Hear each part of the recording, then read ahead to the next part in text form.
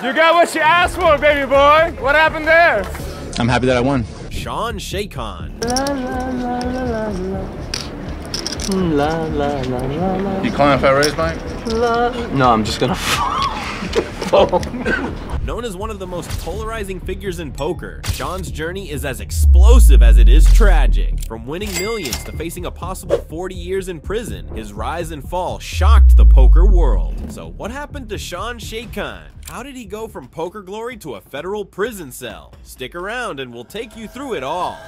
Who is Sean Shaycon? Sean Shaycon isn't just any poker player. He's the guy who could tilt anyone, from seasoned pros to rising stars. Known for his bold, in-your-face style, Sean's personality burned bright in the high-stakes world of poker. Born in Iran, Sean moved to the United States as a young man and later found himself in Las Vegas, a city that would become his kingdom and battleground. But poker wasn't his first hustle. Before he became a poker sensation, Sean built his fortune in the beauty industry. Owning multiple high-end salons also meant Sean was familiar with managing people, reading their needs, and negotiating. All skills that came in handy in poker, where reading your opponents and anticipating their moves can make or break a hand. His salons attracted a wide range of clients, from Vegas locals to high rollers, and Sean had a knack for understanding what made people tick, a skill that translated directly to his psychological tactics on the fell. Knowing how to get under someone's skin, press their buttons, and keep them guessing became part of his poker identity, and it all stemmed from his background in business.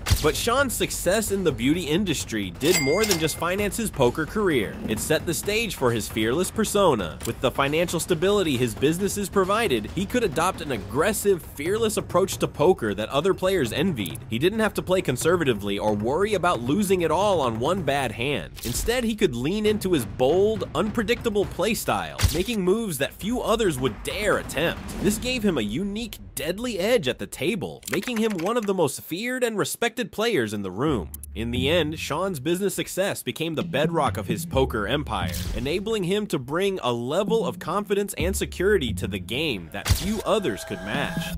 Sean's meteoric poker rise. Sean Shaycon's journey into poker started in the mid-90s as he moved from the beauty industry to the fell, but it was the early 20s poker boom that truly launched him onto the high-stakes stage. With an instinct for risk and a personality as brash as his playstyle, he quickly began making waves among some of the toughest players in Las Vegas. Sean's ascent wasn't just about learning the game, it was about embracing the thrill of high-stakes poker with a confidence that was impossible to ignore. Armed with a fearless approach, he didn't simply aim to compete, he aimed to dominate, using his sharp intuition and relentless style to dismantle the competition. In cash games, where fortunes could swing on a single hand, he thrived, proving that his bold decisions and unwavering table presence were not just bluster, but a genuine strategy. As Sean climbed the ranks, he gained a reputation that made seasoned pros wary. Cash games were his kingdom, a realm where risk-taking ruled, and Sean had a natural talent for making moves that kept opponents off balance. While others meticulously calculated their odds, he thrived on creating uncertainty, forcing his competitors to second-guess their every move. This was more than just poker, it was a calculated mind game that only the bravest could handle. In cash games, Sean wasn't just winning pots, he was taking control of tables, wielding his aggression like a weapon, and showing the poker world that he was a player who could go toe-to-toe with the best. Television fame and feuds. As Sean's reputation grew, it was only a matter of time before he hit the screens on Poker After Dark, High Stakes Poker, and other televised poker shows that brought poker's biggest personalities into millions of living rooms. Sean knew the power of the camera and embraced the spotlight with a kind of raw, unfiltered intensity that made him impossible to ignore. With each hand, each calculated taunt, and each fearless play, Sean captivated audiences, adding a level of tension to every game he played. His presence alone brought drama, but his feuds elevated the stakes even further. One of his most infamous clashes came at the 2005 World Series of Poker against Mike "The Mouth" Matusow, a poker pro with an equally fiery personality. Sean took it upon himself to relentlessly taunt Matusow, needling him in ways that drove the mouth to the breaking point. What started as subtle jabs escalated to full-blown psychological warfare as Sean questioned Matusow's plays, mocked his decisions, and refused to relent, even as the tension became almost unbearable. Viewers watched in shock as Matisow, known for his own explosive temper, completely lost his cool, erupting into a heated meltdown. Sean, unfazed, continued his verbal onslaught, knowing he had effectively gotten into Matisow's head. It was poker as performance art, and Sean was the conductor of the chaos.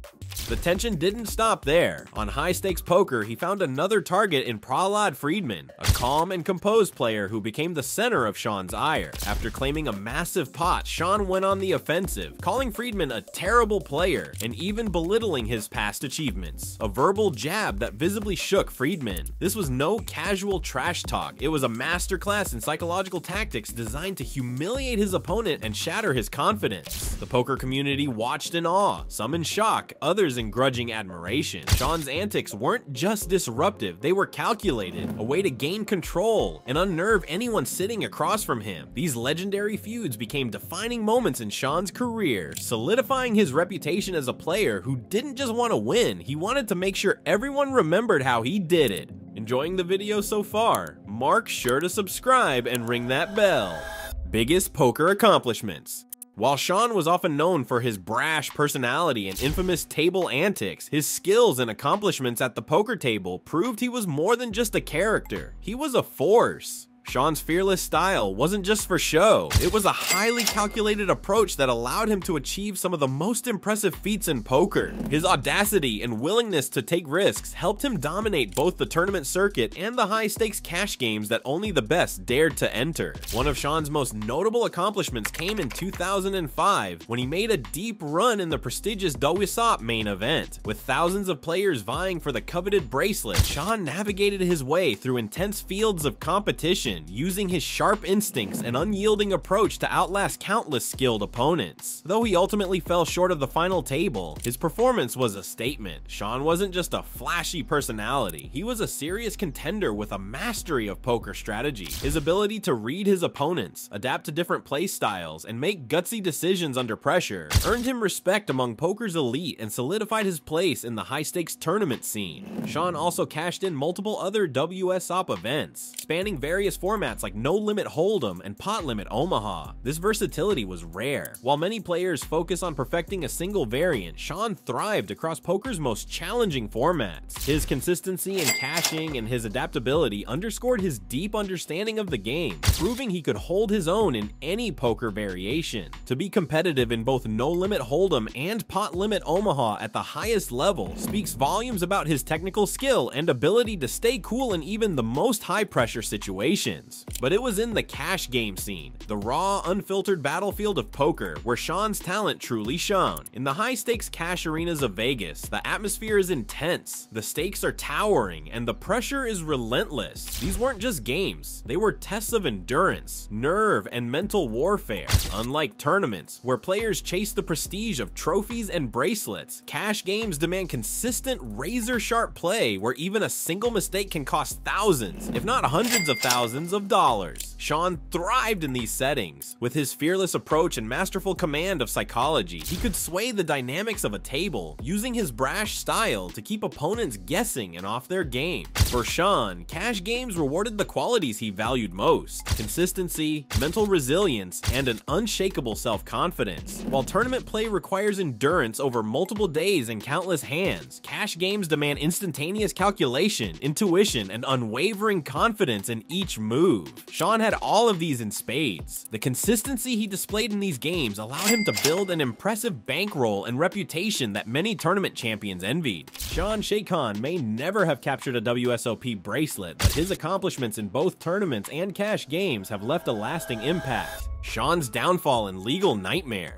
While Sean was shaking up the poker world with his audacious personality and daring moves, there were shadows in his past that refused to stay hidden. In 2022, Sean's life took a dramatic and devastating turn as he pled guilty to a serious federal offense: conspiracy to distribute marijuana. This wasn't some minor misstep or slap on the wrist offense. This was a federal crime with staggering implications, revealing a world far removed from the poker tables of Las Vegas. The charge linked Sean into a large-scale marijuana distribution network, with prosecutors arguing he played a crucial role in a web of operations that fueled the underground drug trade. Facing a potential sentence of up to 40 years in federal prison and a $5 million fine, Sean found his poker career and his freedom slipping away in the face of this high-stakes legal battle. The details that emerged painted a chilling picture of a man allegedly involved in a network that wasn't just operating on a small scale but was expansive and highly organized. Federal prosecutors didn't mince words. They emphasized that this wasn't a one-time lapse, but a calculated involvement in an illegal enterprise that affected countless lives. In court, the prosecution laid out a case that was as shocking as it was damaging. They painted Sean as a man whose influence in the network was substantial, someone whose decisions had a significant impact on the operations. The image of a fierce poker competitor transformed into that of a man enmeshed in a criminal network, a stark contrast to the persona he'd built in the world of poker. His poker reputation, once characterized by confidence and control, now appeared tainted, with prosecutors arguing that his actions off the felt were just as high stakes and far more dangerous.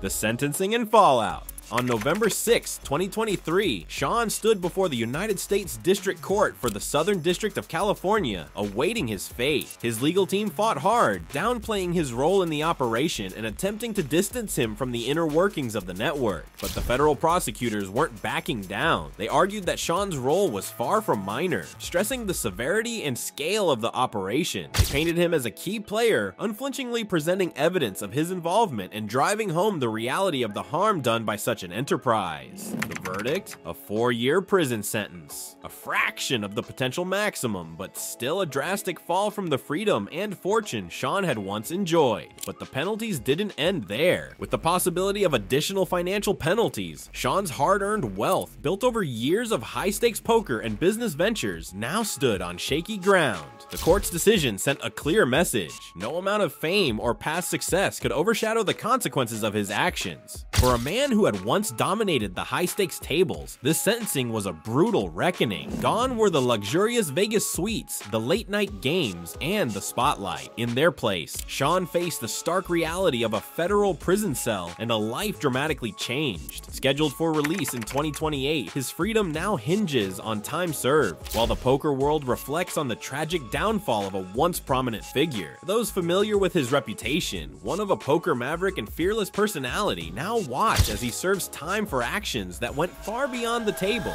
The legacy of Sean Shakehan. Sean's story is a hard-hitting reminder of how fortunes can shift in the blink of an eye. Especially in the high-stakes world of poker, he'll be remembered not just for his wins, his fearless style, and the intense rivalries he created on television, but also for the controversies and decisions that ultimately redefined his legacy. Sean's life is a cautionary tale, a vivid illustration of how choices made off the felt can change the trajectory of even the most promising career. To the poker community, Sean's story resonates as both inspiration and warning, a portrait of talent that soared only to be grounded by personal choices. It's a narrative that underscores the duality of poker, a game that celebrates risk and audacity, but, much like life, also demands responsibility and discipline. For those who watched him go from a rising poker star to a man facing the consequences of his past, Sean Shakehan's legacy is etched in both brilliance and caution. Love the drama of poker's biggest personalities? Smash that like button, hit subscribe,